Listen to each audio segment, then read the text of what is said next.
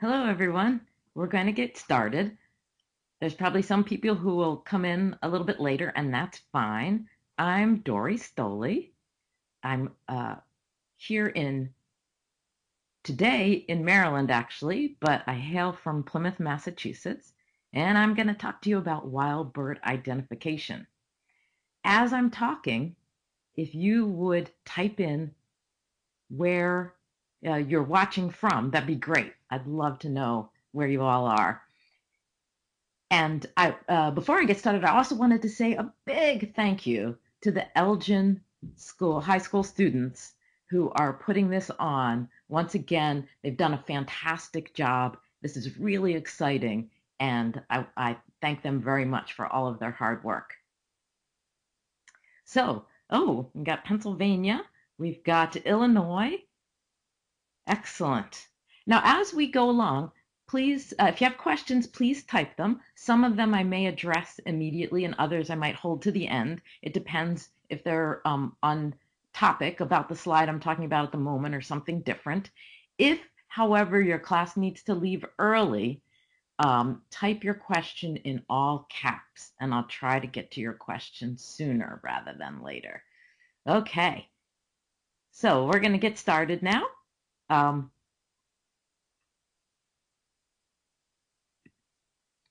First of all, introduce myself, Dorie Stolley. I am an ornithologist, which is a scientist who studies birds. I was in the field or doing most of my work outside for a long time when I worked as a wildlife biologist. Now I do a variety of things because I run my own business called Three Birds Consulting, and I do a lot of communication and outreach all over the country and get to look at birds and projects that conserve birds throughout the nation. That's who I used to work for, U.S. Fish and Wildlife Service, which is a federal agency.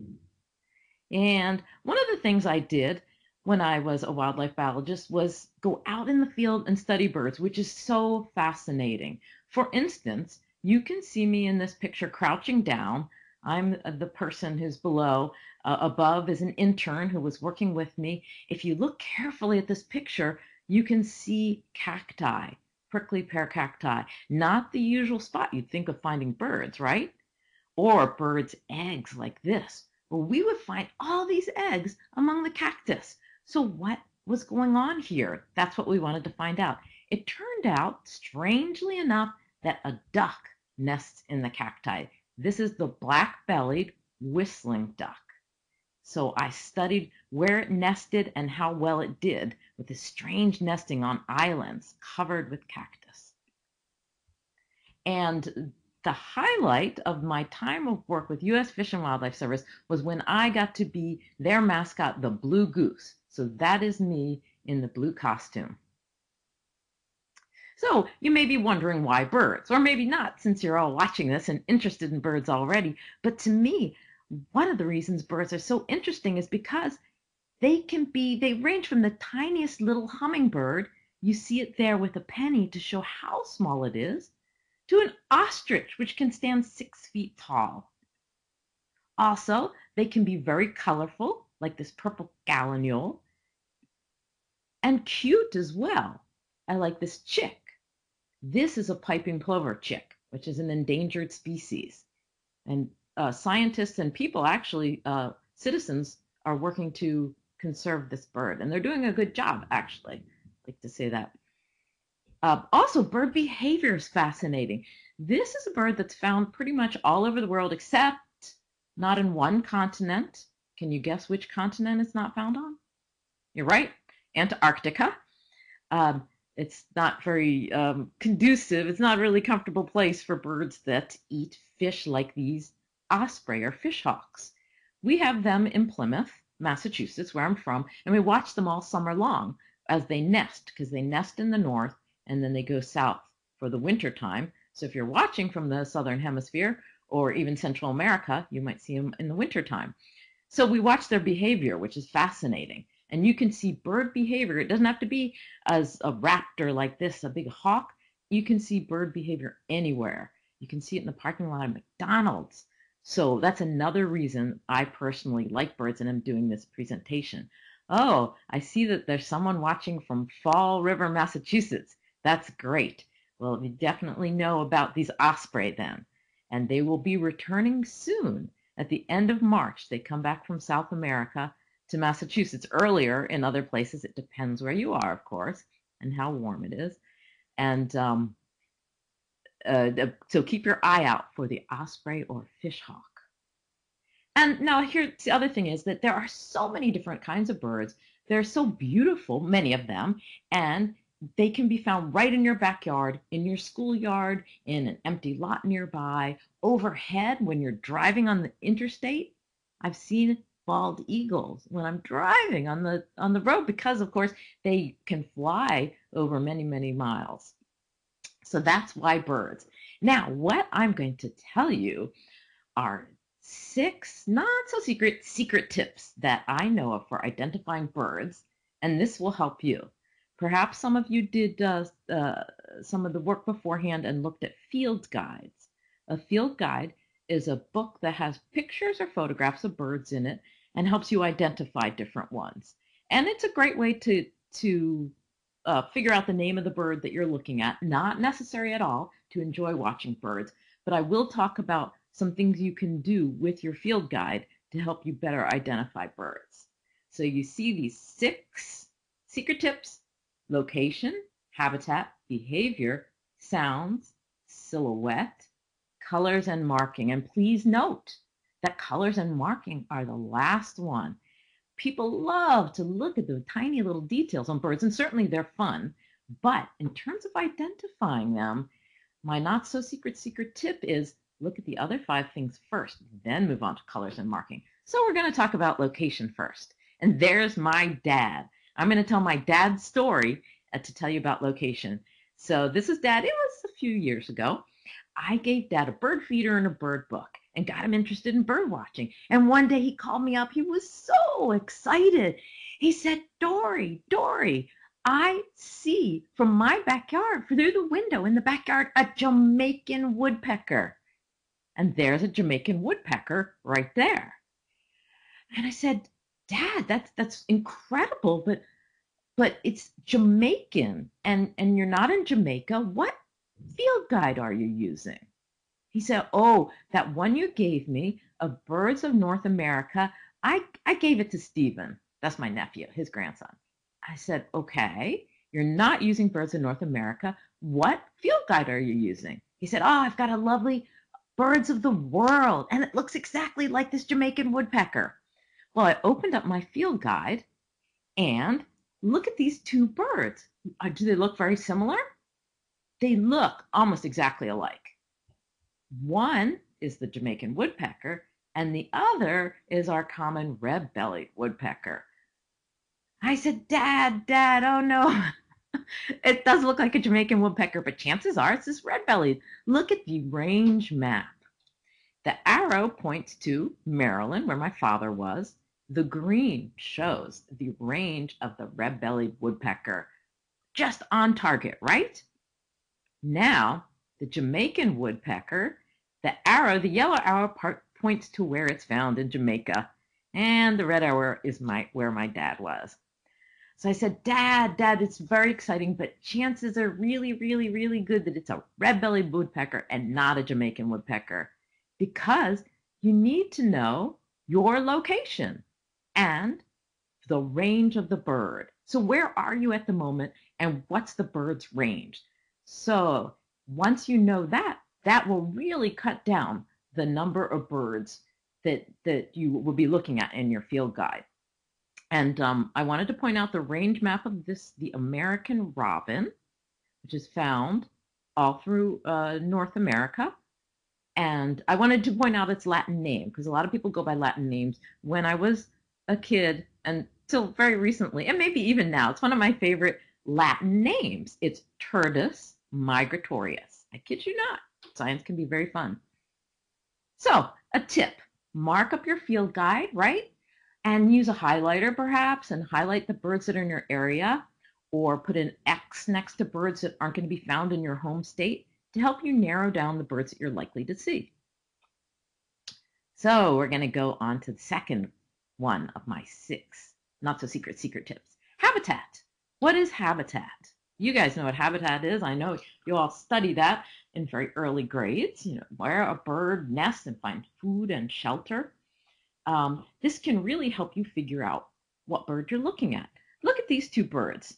They look very similar, don't they? Except one has two bands on its chest, and the other only has one. It also has some bands on its legs, rings, rather, that people put on.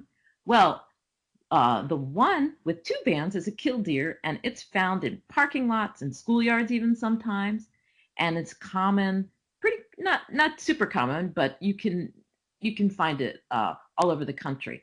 The other one with one band, the orange bill, the orange legs, is a piping plover, and it's only found at the beach and only in certain areas on the East Coast and actually inland as well in sandy beaches. So habitat helps you figure out what birds you might find. Here's a bunch of different habitats. I want you to look around and look at these pictures. What do you see? What types of habitats? Of course, I put in the beach because that's near me. And the desert. Wow, check that out. What are you going to find in the desert? Perhaps a roadrunner? And we've also got a marsh. We will find a lot of wading birds like egrets and herons, and you find ducks and so forth. And then the picture with the person in it could be your backyard. So you can find a lot of birds in your backyard if you put up what? You provide for them some food in a bird feeder, and sometimes people put up nesting boxes for them. Some birds will nest in boxes. So you make your habitat in your backyard even more appealing to them. And it doesn't have to be bird feeders either. It could be plants, native plants that provide the food that they would eat, like berries and so forth. You can do it a variety of ways. So you can add notes in your field guide about the habitat you find a bird in. Is it found in your backyard? Whatever, make little notes in your field guide.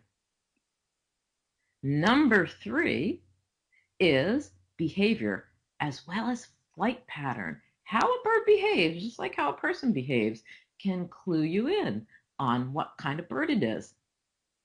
And this includes how it feeds and how it flies.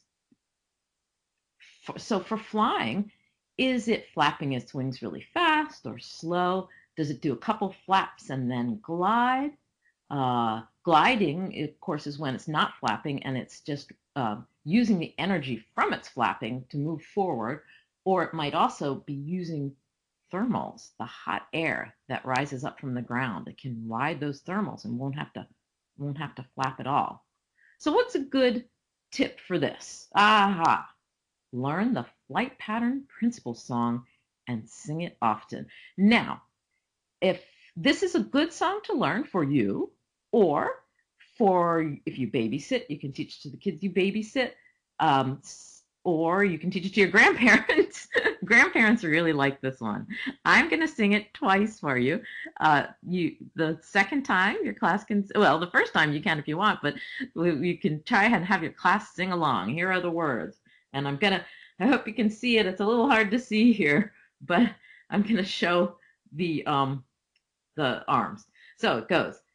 Wings in a V for a vulture, wings straight out for a hawk, never in a hurry for a seagull, always in a hurry for a duck.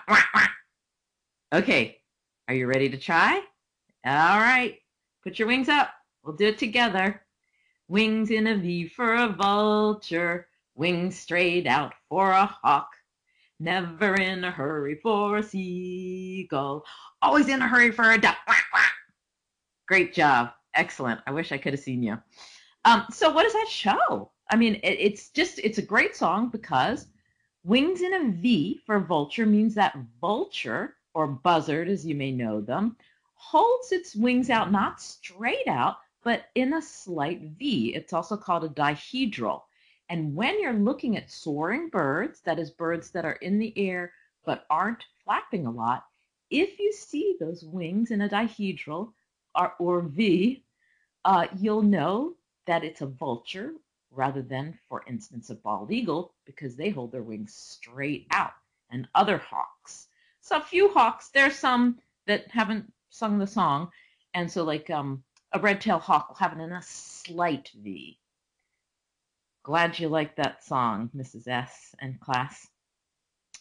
So never in a hurry for a seagull. So when you watch a seagull flap, it's pretty slow. It's got big wings. It flies pretty easily without a whole lot of energy. A duck has to flap really hard. What does that tell you about a duck? Why? Why does it have to flap very hard?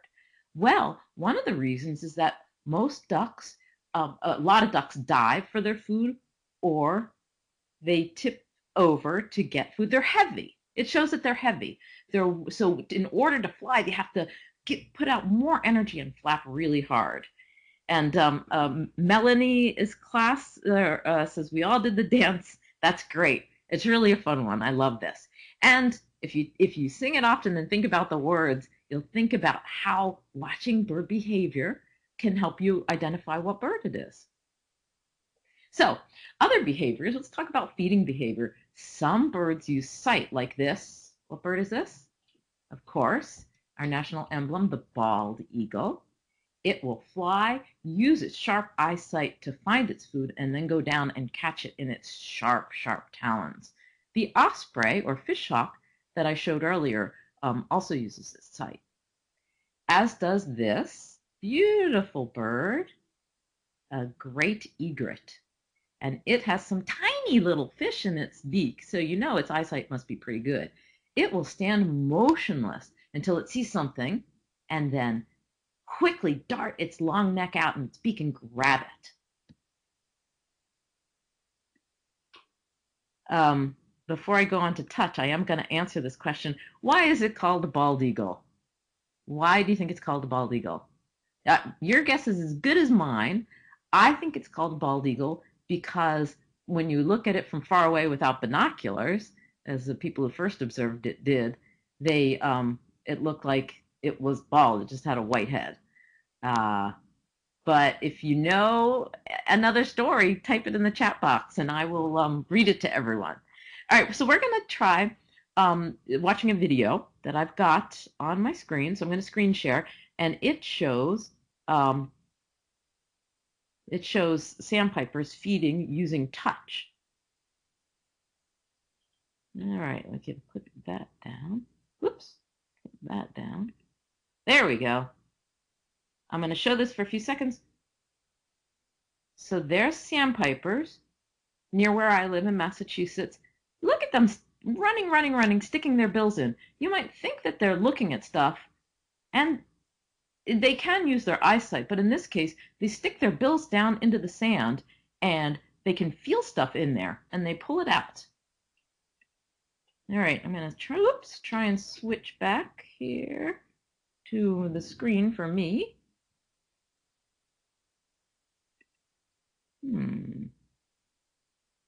Let me close. Sorry about that. I'm having a little...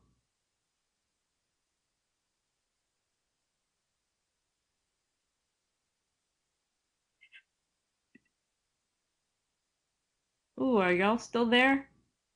I've lost my screen. Oh no.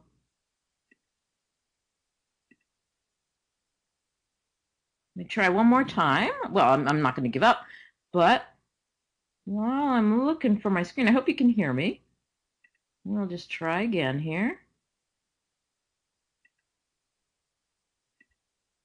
For some reason. Oopsie.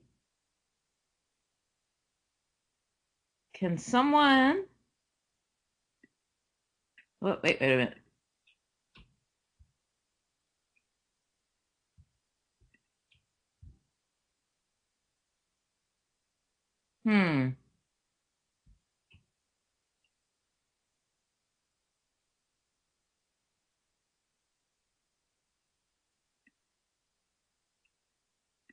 I'm working on this. I don't know if you can hear me. I'm trying to get back to you.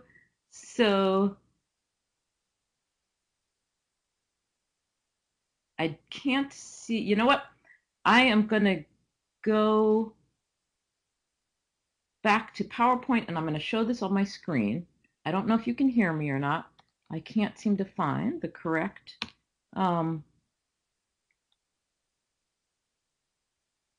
correct. Let's see. Can someone? Sorry. I'm going to show this on the screen here. All right.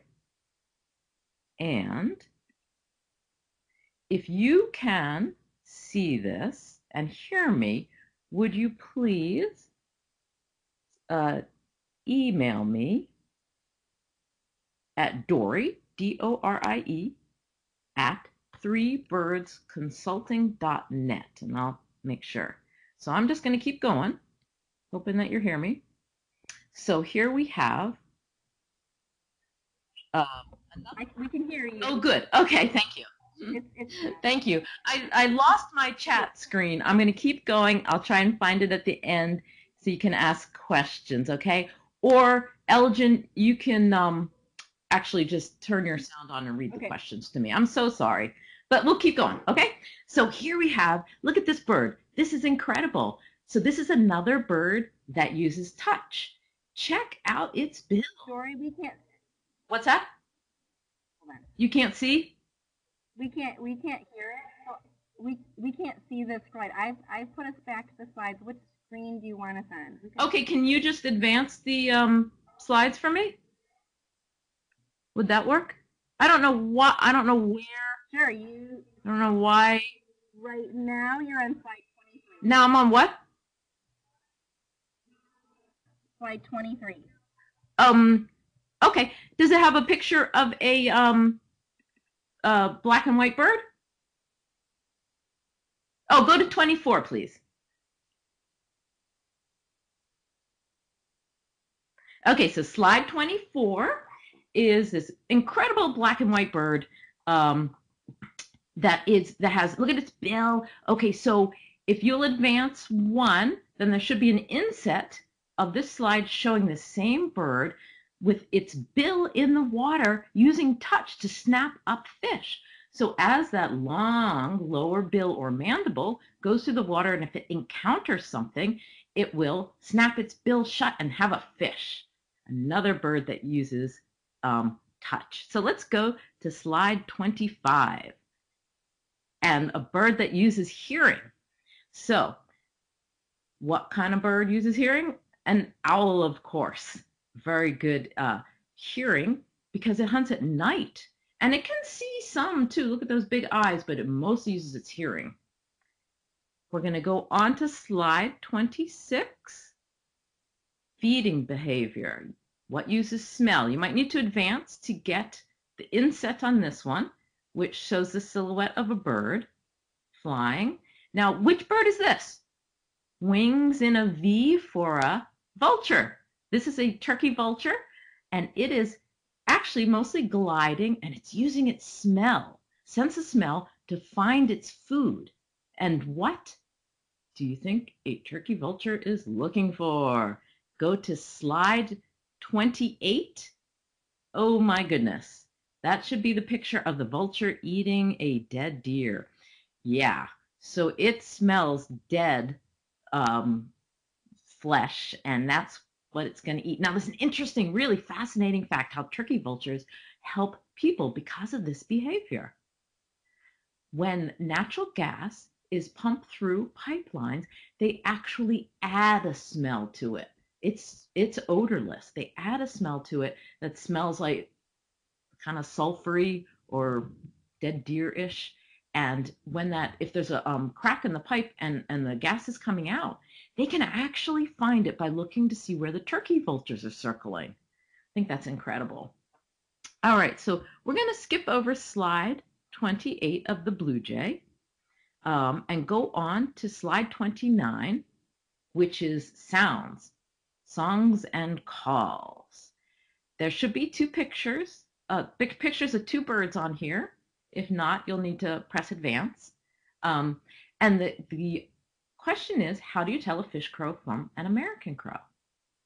Well, so one of these is a fish crow and one's an American crow. Maybe you don't care, and in that case, it doesn't really matter. But if you want to tell them apart, how do you tell? You can actually look at some tiny little details in their bill and in their feathers on their wing if you're holding one in your hand, and you can tell the difference. Otherwise, you use sound. And here is where you get to hear my very exciting bird imitations. We'll start with a fish crow. Here is how a fish crow sounds. Ah, ah, ah, ah.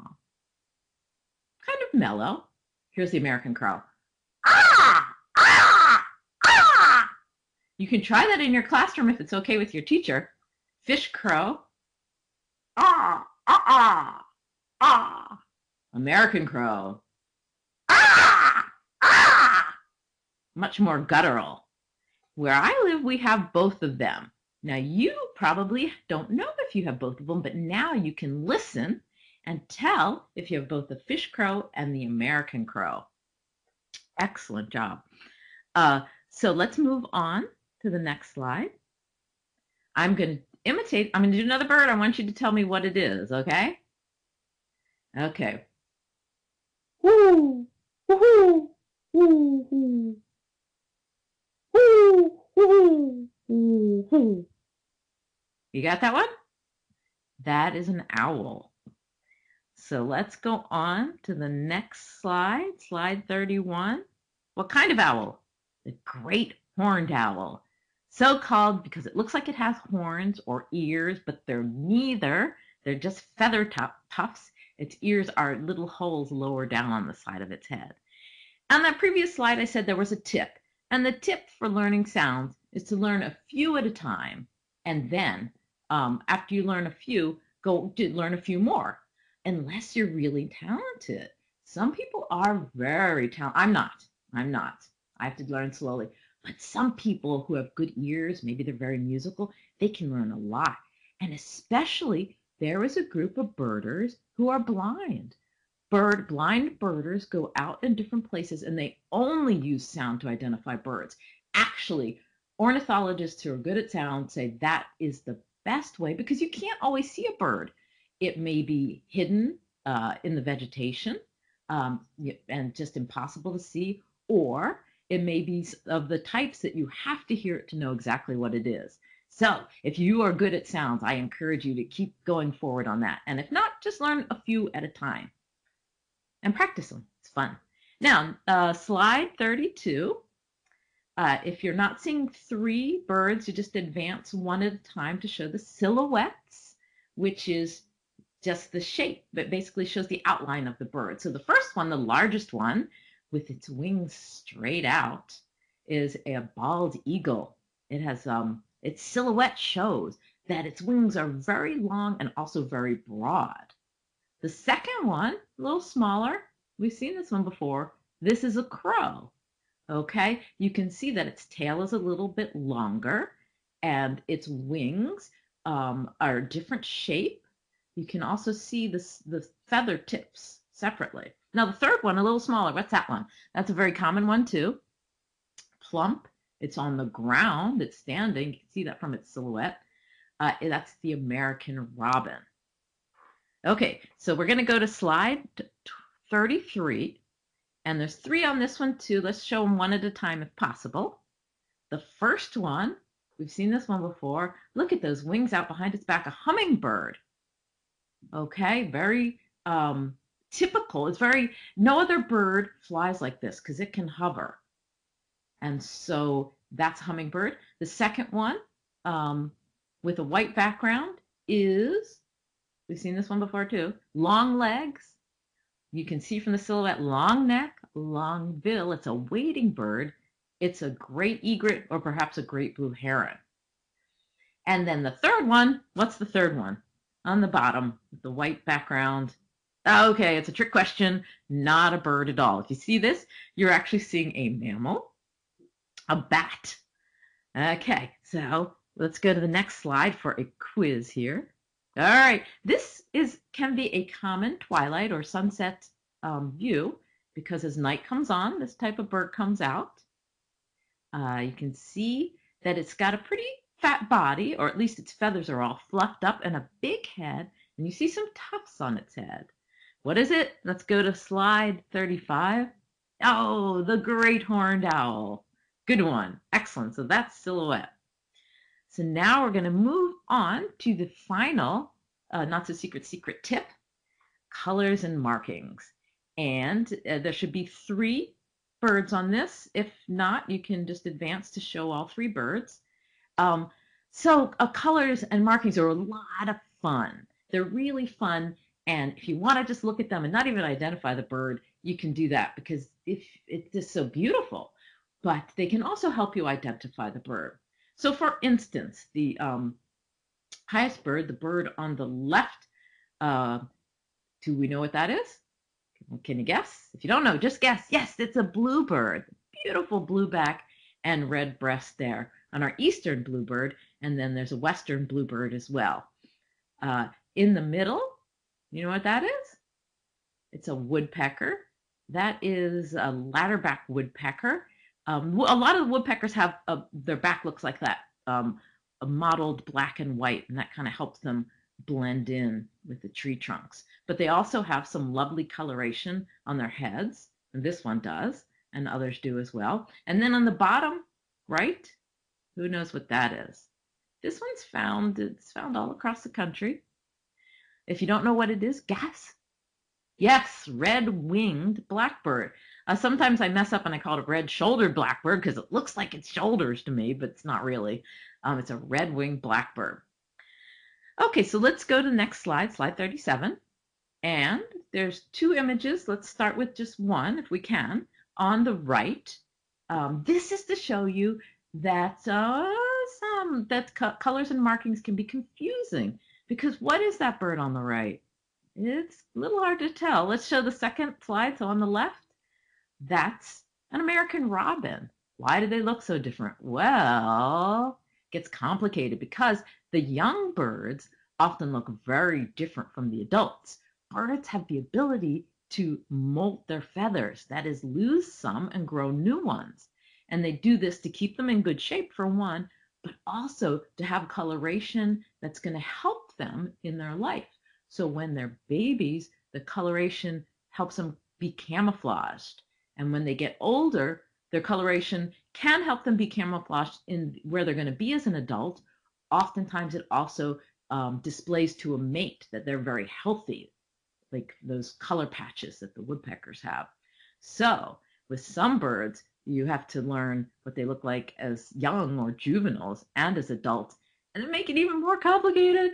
Some birds, like the bald eagle, go through several different molts of colors, 3 or 4, and gulls do this too, seagulls, before they reach their adult plumage. But you shouldn't let that stop you because there are plenty of adult birds out there whose colors and markings will help you identify them. Now, if you're really, really going to get into this, you see that there are many different markings on a bird, on their head and on their wing. This is slide 38. Sorry, I forgot to say that first. So go to slide 38. So many different markings. You should see a picture of that bird's head and the bird's wing here. And you can learn all these, and this will help you to identify different birds. But if you're good at bird calls, well, I encourage you to go with those bird calls. It's a lot of fun to look at all these birds' details and so forth. But remember, colors and markings is number 6, all right? Okay, so we're going to go on to slide 39. Going back over our big 6 not so secret tips. Do you remember what they are? What was 1? You may be able to go through these one at a time, forwarding to show 1 through 6. Number 1, location, where you are and where that bird is. Where the bird is called, where it could be found is called its range. Remember my dad who thought he saw a Jamaican woodpecker in Maryland? Where was he? He was in Maryland. What was the bird's range? Jamaica. Number 2 is habitat. Where, are you at a beach? Are you in a backyard? In a forest? In a desert? Some birds will only be in one type of habitat. Some birds may be 2. Some birds you might find in many, many different habitats, like gulls are one, starlings, English sparrows. So number 3 is behavior. To help you remember behavior, think about how a bird feeds. That's very helpful. And also remember the flight pattern principles song, which you have the words of in this presentation. Um, Next, number 4 is the sound that that bird makes. Remember, you can't tell a fish crow and American crow apart unless you hear them. All right, we're going to practice again. Fish crow, ah, ah, ah, ah, ah, ah. And the American crow, ah, ah. Okay, great. I'm glad you have that one down. And don't forget the owl. The 5th one is silhouette. So what the outline of the bird looks like. That helps you with seeing proportion as well. Is its bill big or small? Is its tail long or short? Its wings, are they thick or thin? And so forth. Silhouette can be fun. Sometimes that's the only thing you can see, especially like if you're looking toward the sun. Silhouette can be fun. Sometimes that's the only thing you can see, especially like if you're looking toward the sun. Um, I had a teacher in high school whose eyesight was very, very bad. He would take us out birding, and instead of math, occasionally we'd go birding, and he could identify by silhouette. So even if your eyesight's not great, you can use silhouette. And then 6, the last one of the not so secret tips is colors and marking. Save that to last because that one is hardest to see, and you might need binoculars or a spotting scope for it. So, what is my final message to you? It is, next slide, slide 40. Go birding wherever you are. You can see birds pretty much everywhere. You might take this on as a challenge. Are you anywhere outside, that is, where the birds can be, where you don't see birds? I think it's going to be pretty rare. If you don't see them, listen for them. So you can have a lot of fun with that. Now, I got one more slide, useful websites. So if you want to do more research, slide 41. And then let's go to slide 42. And Elgin, if you can read to me questions that people have, I will try to answer them. And thank you very much for watching this presentation, everyone. And I'm sorry about the technical difficulties, but that happens. But the most important thing is to remember to go look at birds and really have fun with it because it can be a lot of fun. And now I'll answer your questions. Elgin, can you let me know what they are?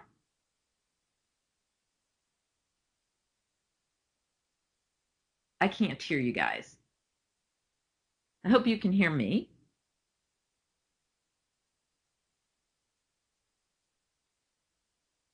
Uh-oh.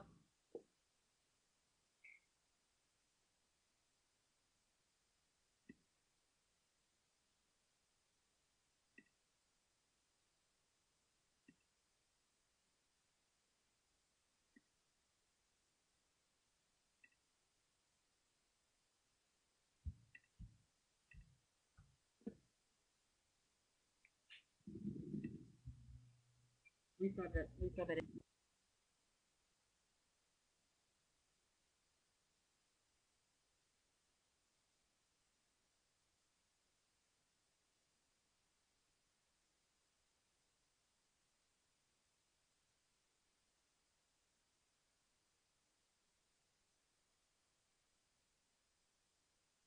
It's because Dorie, can you hear me? Can you hear me, Dorie?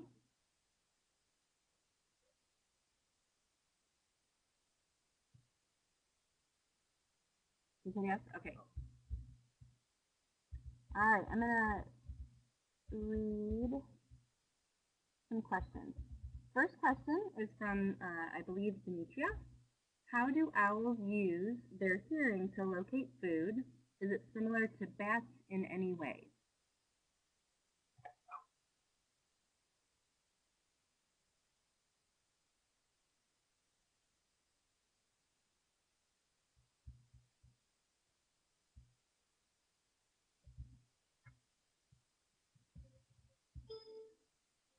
Let me make sure I can hear her. Can you hear her?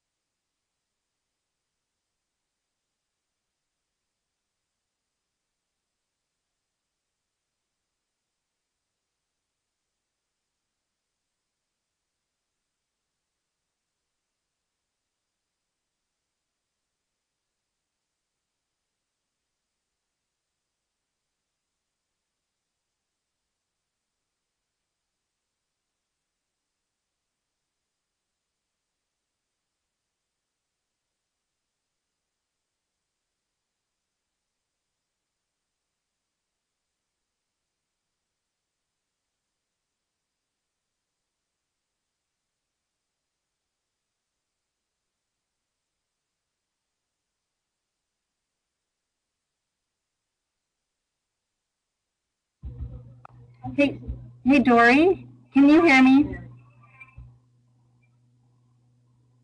All right, here's what I think we should do. We lost your sound. So can you, just you, log out and come back in? All the other participants, just sit tight. And then that way you'll be able to have your screen.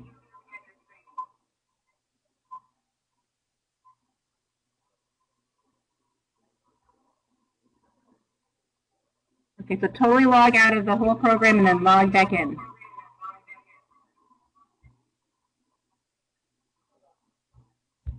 Okay, but everybody else sit tight with us. Thank you. And then she'll be able to see all of your questions and answer them for you. Yes, I know DVHS. She's awesome. One of our favorites.